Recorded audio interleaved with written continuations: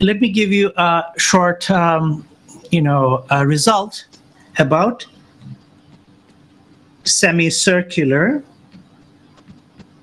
contours. So these semicircular contours are used a lot.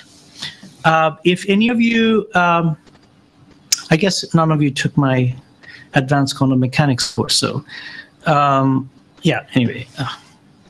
So suppose that we have a holomorphic function, f of z, and on a semicircular contour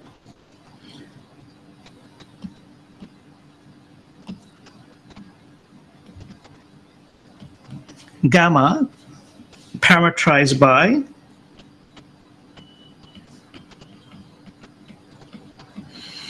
because it's a semicircular contour, suppose it has radius r and e to the power I theta, right? So theta can go from 0 to pi, or from pi to 2 pi, okay? And suppose that k is a real number greater than 1, and m is also a positive, or positive numbers, positive real numbers, such that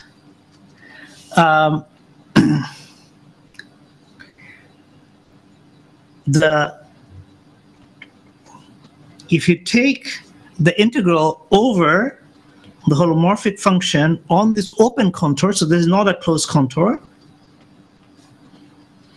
it is bounded by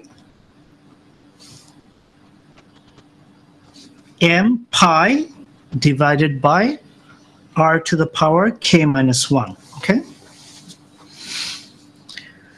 And that this, the right-hand side, vanishes as r goes to infinity. For, of course, k is greater than 1. Okay? So for this kind of contours, it's what you can do is the following. So suppose that you have the function like this, and suppose that the function has some singular points like this, and you're told that, okay, can you compute this function along the real line from minus infinity to plus infinity, okay? So you have a real part. So of course this is a holomorphic function, but on the real line it's going to be a real function. So you're given some real function and you're told that you have to integrate this function from minus infinity to plus infinity. And then what you do is that say, okay, can I think of this function as a complex function? So although you're given a real function and you're told to integrate it from minus infinity to plus infinity, sorry, I should use x here.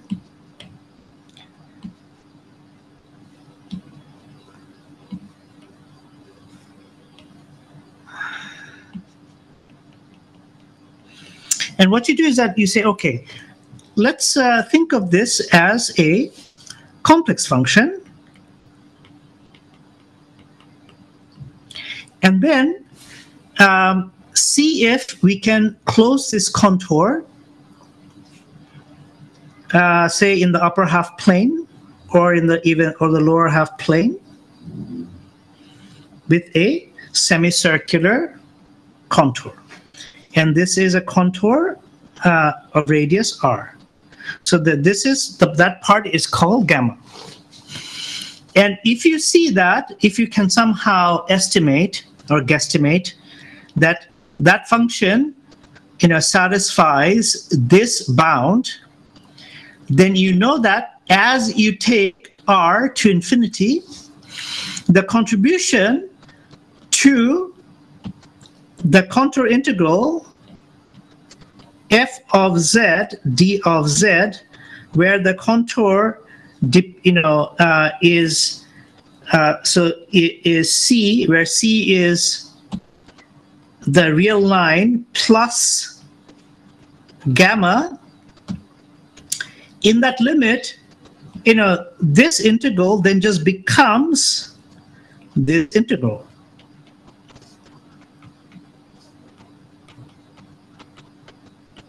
Okay? And that's because the value of the contribution to this integral from this part of the contour will go to 0 because it satisfies this bound.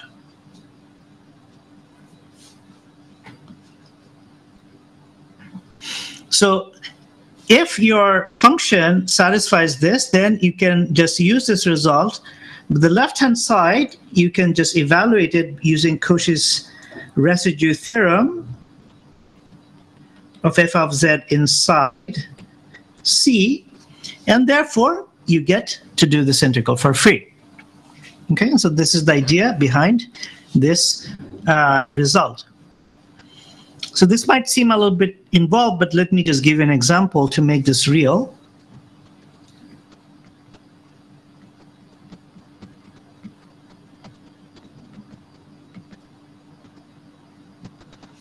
So suppose I ask you to do this integral. It's from 0 to infinity, but the good thing is that it's an even integral. So a is some real number, a squared plus x squared, and b squared plus x squared. Okay, and because it's a real number, because it's an even integral, we can say, okay, this integral is the same thing as, say, doing this integral and dividing it by half.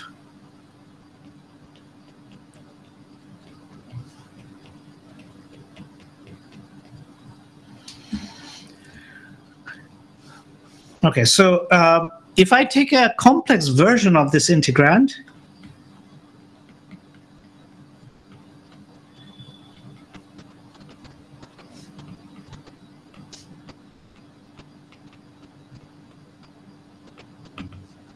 so the complex version of this integrand is half a squared plus z squared b squared plus z squared, right? Now, the integrand has poles in the upper half plane.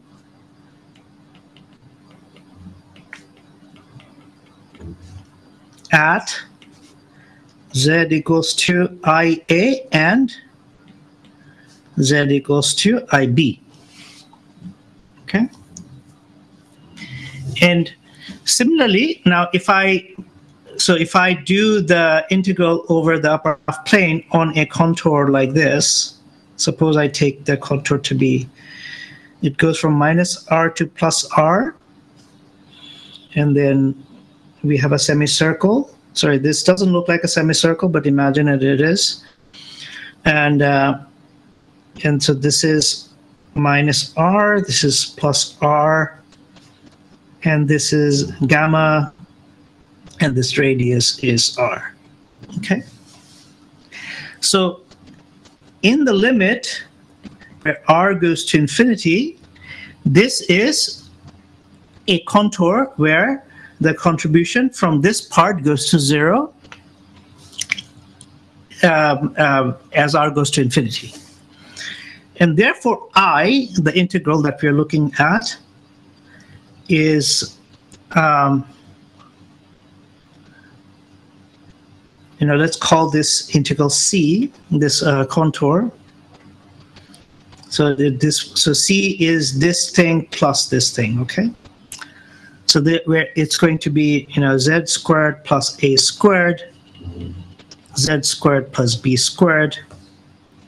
But this is going to be half times 2 pi I times the limit where z goes to IA, and z minus IA times 1 over z minus z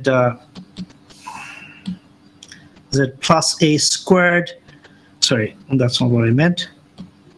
Z squared a squared, z squared plus b squared, and the limit of z goes to IB, z minus IB, and then 1 over z squared a squared, z squared b squared.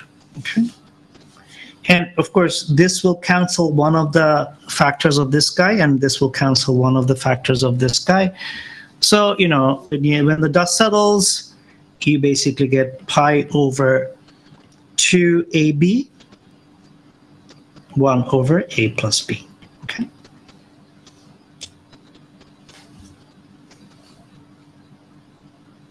So here we did the,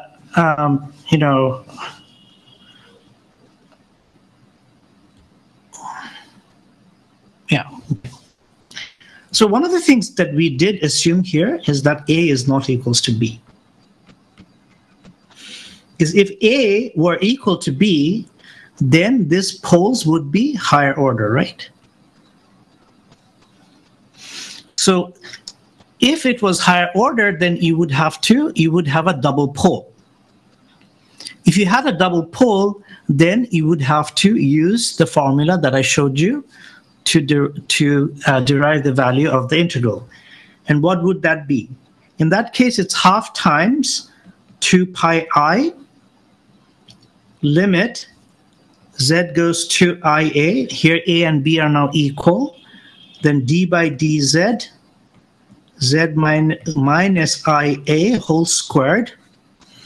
And then my function was going to be, I can rewrite as z plus IA squared, because they're both double poles now. Z plus IA squared, and this becomes pi over 4a cubed. Okay?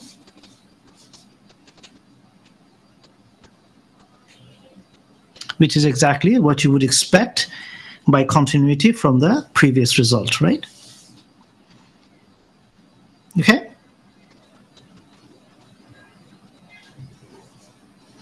Okay, any questions?